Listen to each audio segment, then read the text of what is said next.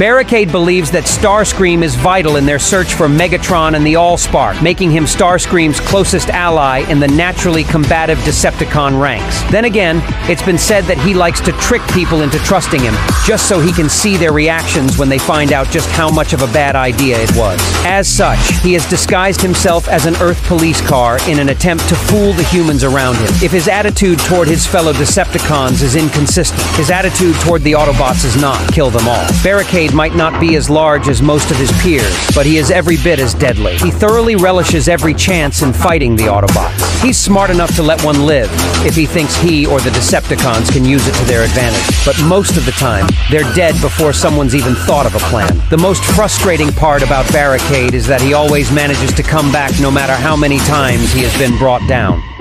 Barricade also tends to often have a rivalry with the Autobot scout, Bumblebee.